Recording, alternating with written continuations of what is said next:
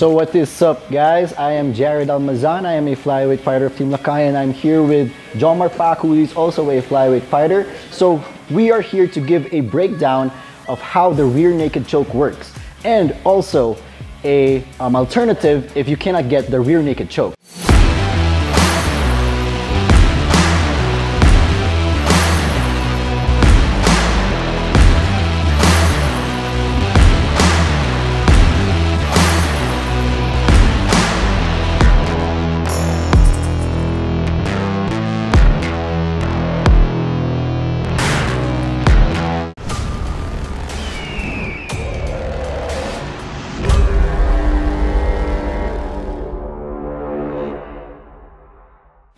So how does the rear naked choke works? The rear naked choke is by blocking the carotid arteries, which are located at the side of the neck. So the big arteries that you can see in the side of the neck are the carotid arteries, and which you need to block when you're doing the rear naked choke. Why do you need to do that? It's because the carotid arteries are giving oxygen to the brain, which make us awake, make us do stuff, and make us be where we are right now. And if we block it, it means that the brain would fall asleep, or the brain would pass out, like we would pass out, for example. So I'm gonna show you guys how we should do the rear naked choke.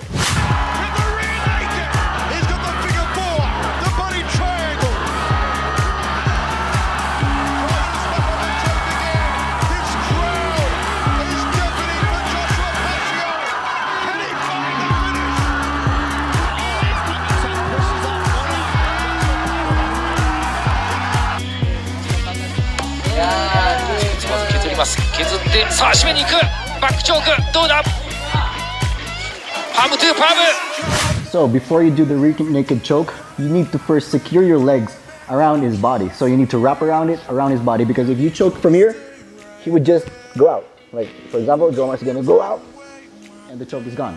So what you need to do is secure your legs going inside and wrap around his body. So I put my legs around him.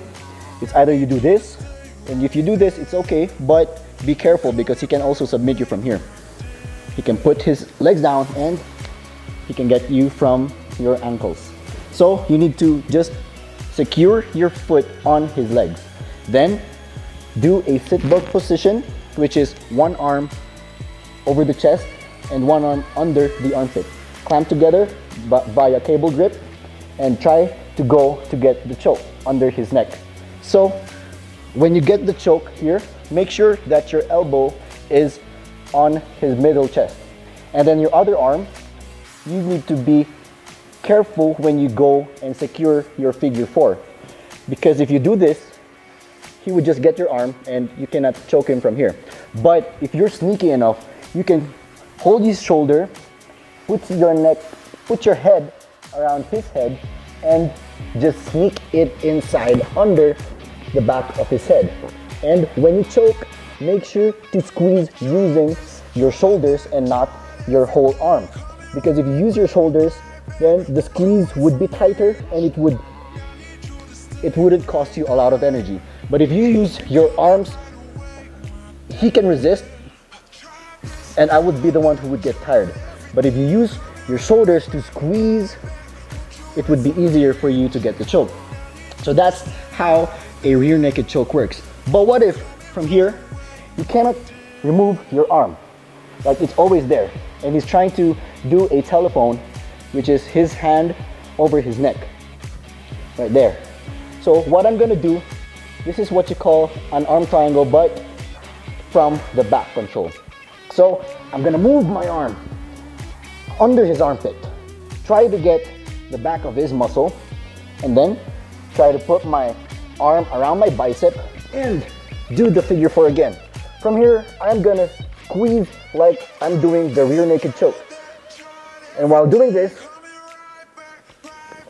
his shoulder is gonna block the carotid artery. So I'm not gonna use my forearm, but instead, I'm gonna use his shoulder to block the carotid artery for it to secure the choke. Okay, so one more time. From here, you're gonna hold his muscle, back muscle, and get your bicep. Do the figure 4. Again, don't do this, but sneak around and put it under his head and squeeze using your shoulders and your chest. And then that's how you get the arm triangle from the back control. And that is how to do a rear arm triangle, and also a breakdown of how a rear naked choke works. So if you guys want to be fancy, you can do the arm triangle from the back, right? And once again, my name is Jared Almazan. This is Jomar Paac. So if you guys want my t-shirt or his t-shirt or our shorts, please do visit Team Lakay Skin, which is always available. And for more instructional videos and videos of the fighters, you can go to teamlakay.net. And don't forget to subscribe to our YouTube channel. Just press the subscribe button here.